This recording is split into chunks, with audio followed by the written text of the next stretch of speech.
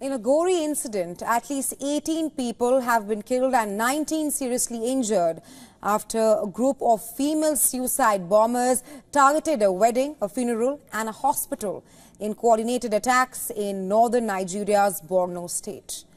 In one of the three blasts in the town of Gwaza, a lady with a baby strapped to her back detonated explosives in the middle of a wedding ceremony. According to the officials, female suicide bombers also targeted a hospital in the same town, which lies across the border from Cameroon. Another attack was later carried out at the funeral for the victims of the wedding blast. We were eating and having a conversation while some other guests were praying for the couples, and then I heard a bomb. Not knowing I was also a victim. I saw some of my friends on the ground. I tried my best to escape from the scene, and suddenly I find myself in the hospital, and to be sincere, our hospital is a complete mess.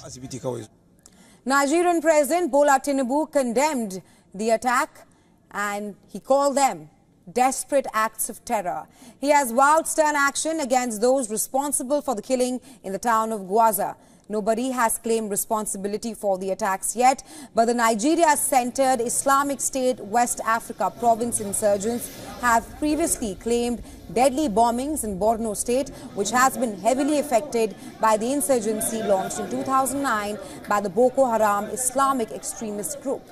The Gwaza suicide attacks has reignited suspicions that jihadist groups may be trying to reinvent themselves in Nigeria again. Well, last in November, 20 people were killed by Boko Haram insurgents while returning from a funeral service in neighboring Yobe state.